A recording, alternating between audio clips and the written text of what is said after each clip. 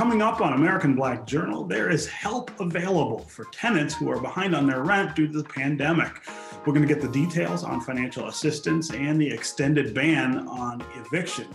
Plus, a landmark 1987 history series about civil rights in America is making a comeback. We're going to talk about the return of Eyes on the Prize. Don't go anywhere. American Black Journal starts now.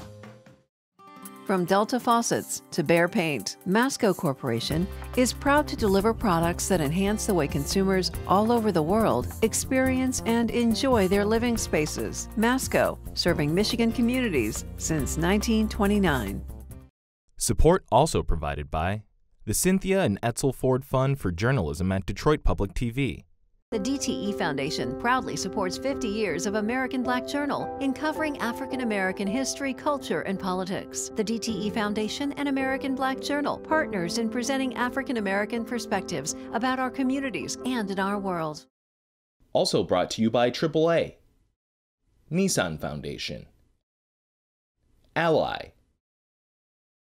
Impact at Home, UAW Solidarity Forever, and viewers like you. Thank you.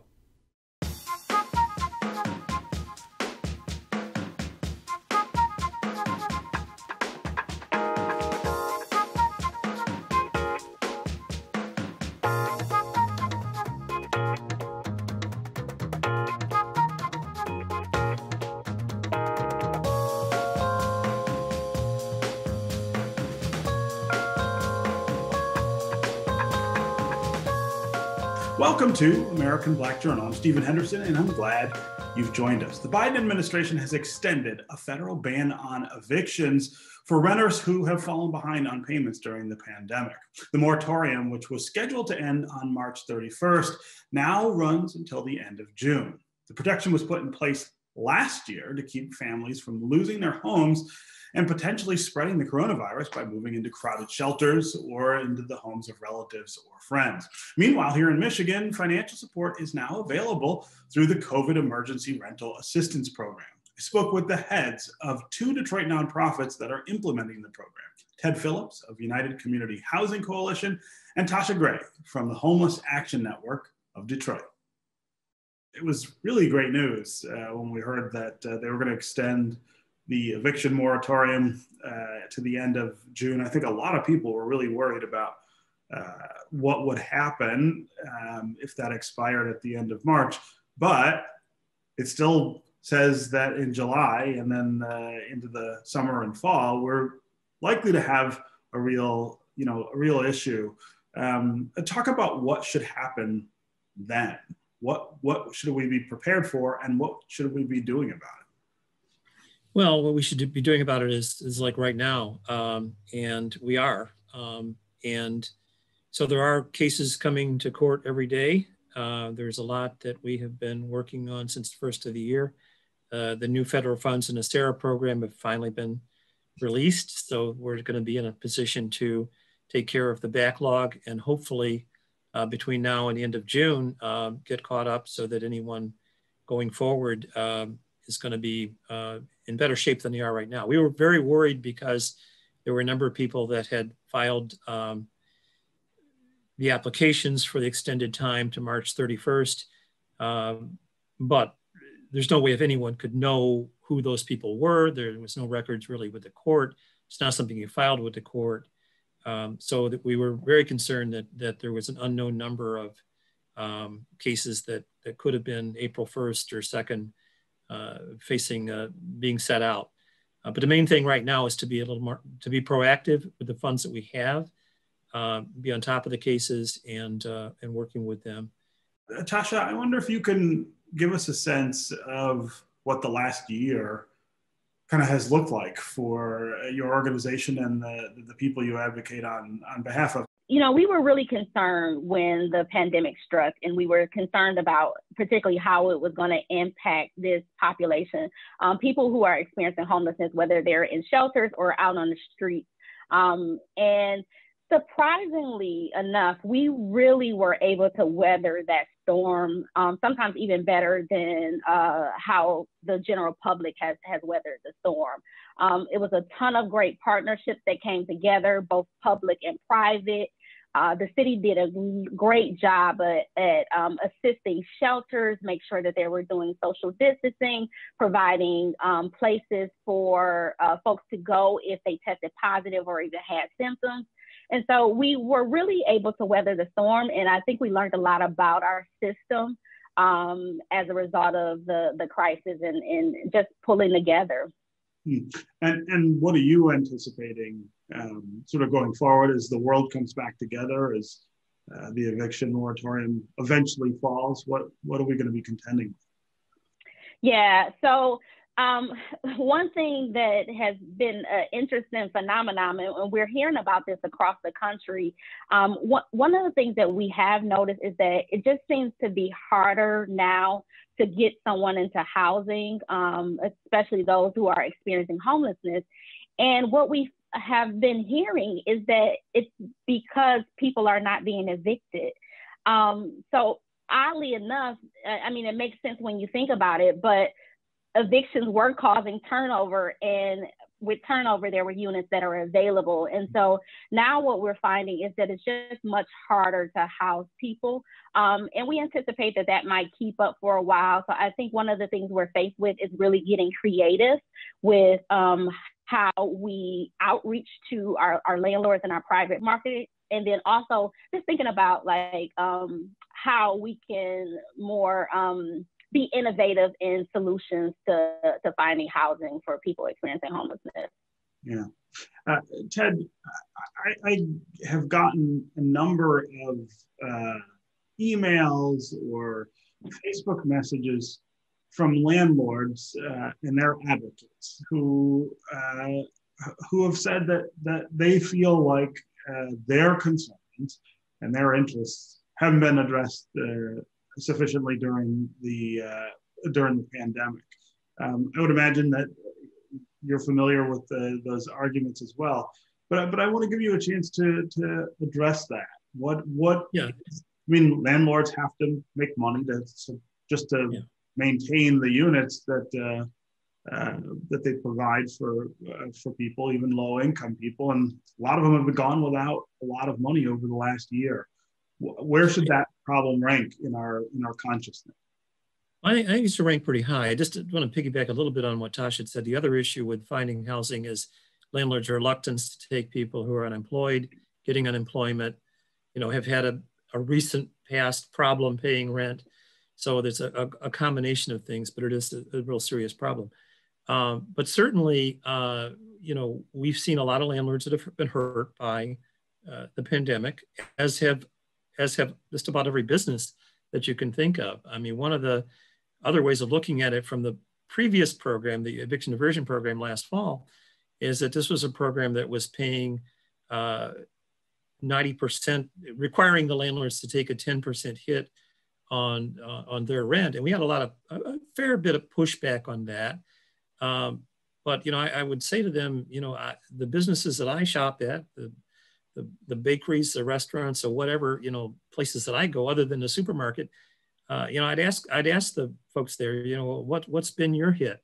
Would 90% of your profits for the last year, would that have been okay? Of course. So we've all been hit. Everybody's been hit in a really bad way. And certainly landlords have too. And I know there's some that have advocated for, sort of the free rent thing. And I said, we've not been out on that. We need to find ways to help tenants who are struggling to pay the rent because it's the right thing for them, but it's also the right thing for the landlord as well. But there's going to have to be some sort of a loss that everyone's taking and sharing it equally. Now the new program that's coming in is much more generous than the last one. It can go back for some tenants as much as 12 months and pay fully. And for a little bit higher income, it can go up to 10 months. But there still may be situations where landlords need to take a little bit of a loss. There are tenants that owe even more than that. But if a landlord could get the last 12 months worth of rent and they have to forego a month or two, that doesn't seem like that's unfair, given what everyone has gone through. Yeah. Tasha, I'm curious about what you think we've learned in the last 12 months that might fundamentally alter the way we think about these issues going forward. I've been talking to people in lots of different sectors about, the sort of accidental discovery of emergency. Crisis creates all kinds of innovation. And sometimes there are innovations that we say, hey, that actually works better. I wonder if you've seen things in homelessness or housing that would fall into that category. Absolutely. I think we've learned some things about funding, for example. We often relied a lot upon our government partners to be able to provide the funding that was necessary in order to move people into housing or to keep people in their housing. And we've known for a long time that there's some shortfalls to that. There are a lot of people who may be screened out because of different criteria and things of that sort. And so what we saw during the pandemic, though, was really an interest from the private market, from the foundations and even corporations really coming to the table in a way that they had not come before, and being able to provide resources that were more flexible. Ted talking about the program that they're implementing right now. We used to only be able to see people with area median income of, at most about like 50%, and this goes up to like 80%. So just seeing different resources that are coming to the table that are allowing us to more fulsome meet the needs of the household. I would say that that's one thing we've learned. I also think that we've learned that it's just no longer acceptable, and it never should have been, but like homelessness is just no longer acceptable, and we can't just work on it during a pandemic and provide all of the resources during a pandemic, and then once that's over, kind of go back to the same way of thinking, right? If it was a priority then, it has to be a priority going forward because it's humanity. A new generation of viewers can now watch the iconic history series, Eyes on the Prize. The 1987 documentary on civil rights in America is being rebroadcast every Sunday at 9 p.m. on Detroit Public Television's World Channel. The relaunch of the series comes as the nation marks 53 years since the death of Dr. Martin Luther King Jr. Here's a preview, followed by my conversation with World Channel executive producer Chris Hastings and Judy Hampton, who is president of the production company Blackside Inc. and the sister of the series' late creator, Henry Hampton.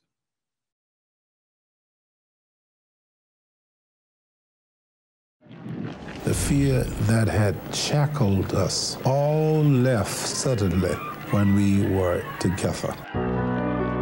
If you can't vote, you ain't free. And if you ain't free, well, then you're a slave. It might seem like ancient history. He said, why don't you stand up? I said, I don't think I should have to stand up. All you niggers, get up from the lunch counter or we're gonna arrest you. But the stories still resonate for us all. There was not a black face in sight. We might as well ask for complete desegregation. Segregation in the North was dynamic, it was real, blatant, ugly, violent. What you want is a nation to be upset when one of us is killed. Eyes on the Prize, the landmark series, which takes you back to see and hear the stories that created a movement. Movement meant that finally we were encountering on a mass scale the evil that had been destroying us on a mass scale. Chris Hastings and Judy Hampton, welcome to American Black Journal. Thank you. Thanks for having us. So Chris, I'm going to start with you. Talk about why now is the right time for us to re-air Eyes on the Prize, and why is it the right time for America to watch Eyes on the Prize again? At World Channel, we have this sort of understanding that we want to make sure that public media is a reflection of itself. And as we look at what we're going through from the pandemic to a year of racial reckoning, we wanted to make sure that America understands that the things that we're going through, this great change, this conversation about race, that we've been through this before, and the best way to sort of articulate that is through media. And Eyes on the Prize has been one of those groundbreaking series that it really, really captures America's history when it comes to civil rights and how we have had to fight for inclusion in this country. As we sort of were talking amongst ourselves at WGBH in Boston and at World Channel with PBS, after George Floyd's death last year, we really wanted folks to have Eyes on the Prize in front of them as we all sort of deal with this change that we're going through. And so we thought now would be a good time to put it back out into the public space so that people can learn from the experience of everyday leaders of the 50s and 60s and how they try to create change in this country. Yeah, yeah. So, in the summer of 1988, I was a freshman in college at the University of Michigan, and I had an English teacher who set aside a couple of class periods for us to watch this. And I remember it quite vividly. He was only able to show us a few chapters of it, but I went and found a way to watch the rest of it. But I distinctly remember after the first time we saw, the first part of it that we saw, after the class and everyone was kind of walking out, I mean, there was just this dead silence among us. I mean, it was so powerful and it made such an impression on us. It's hard to overstate, in fact, I think, the power of the content here. This is America's story, but it is Black America's story in a way that little other material that I can think of quite rises to that level. Mm-hmm. I agree. When you think about the stories that are captured in Eyes on the Prize, everything from Emmett Till's death and the repercussions, those moments are things that every young person should know about, so that they know how to deal, how they should respond to the ongoing oppression that happens in this country. And I can remember seeing it when I was a young person.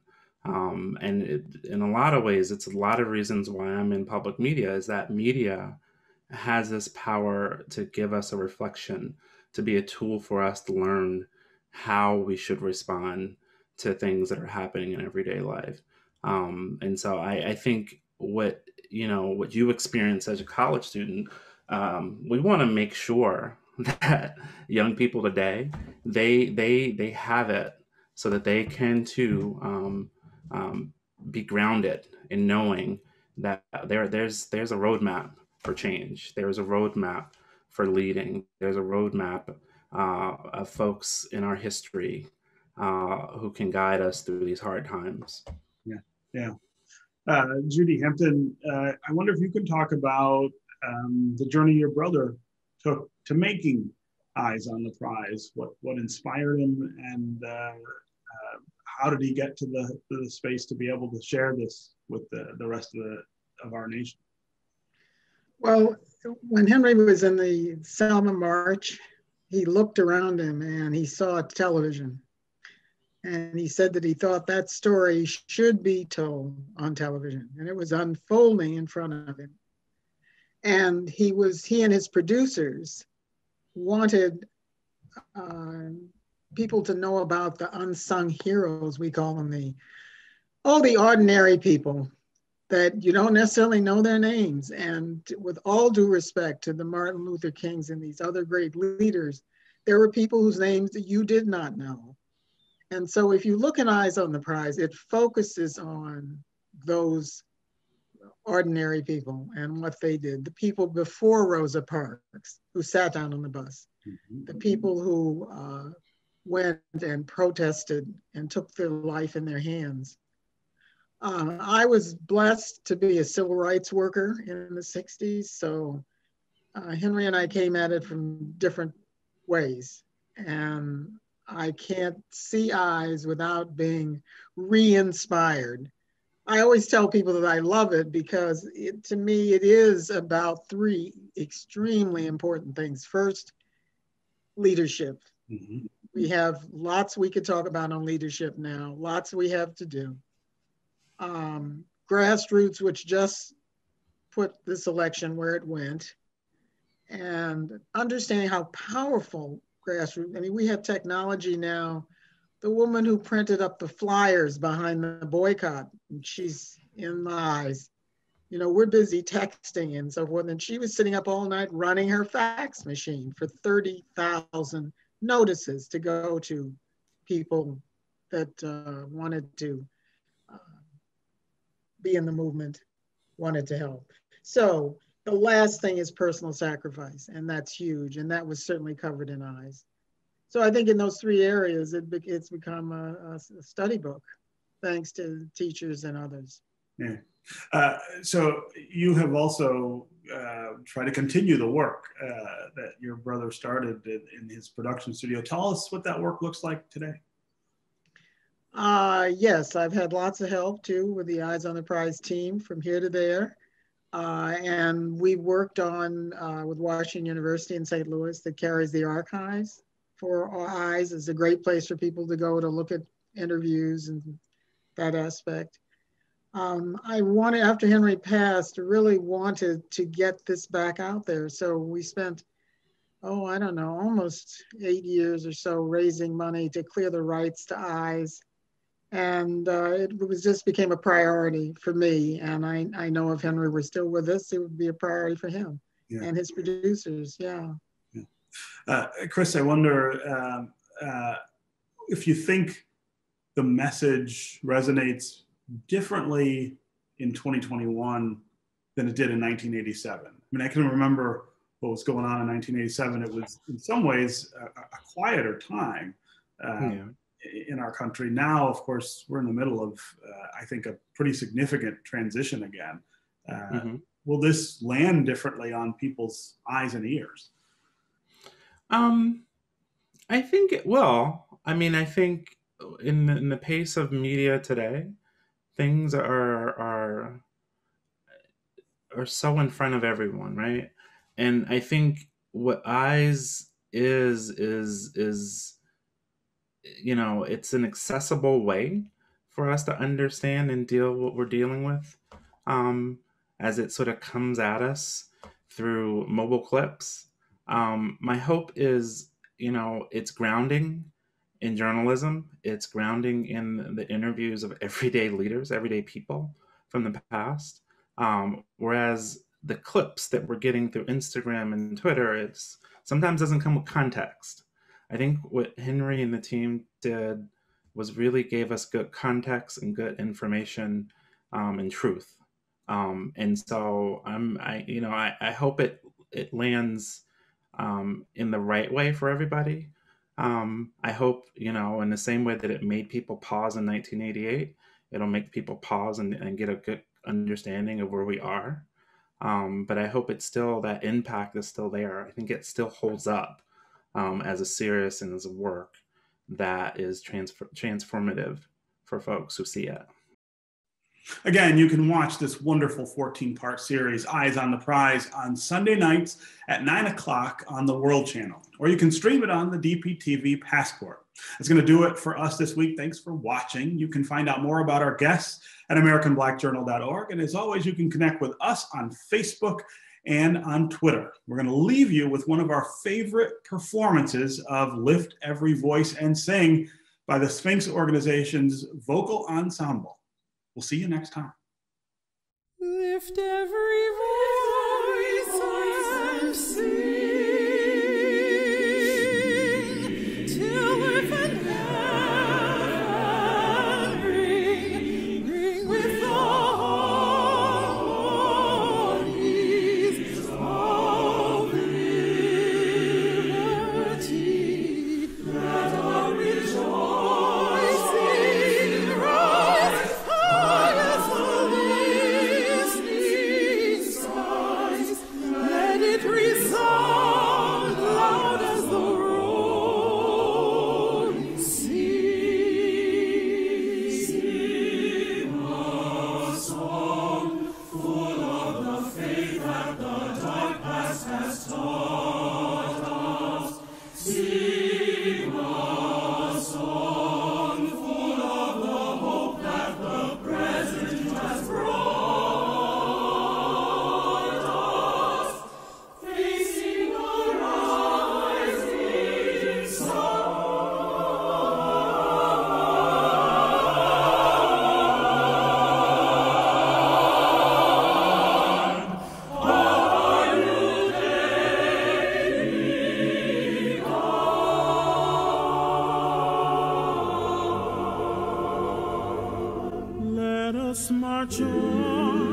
until victory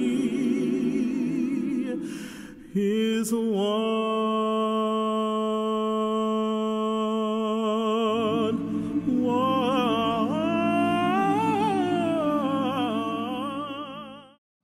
From Delta faucets to Behr paint, Masco Corporation is proud to deliver products that enhance the way consumers all over the world experience and enjoy their living spaces. Masco, serving Michigan communities since 1929.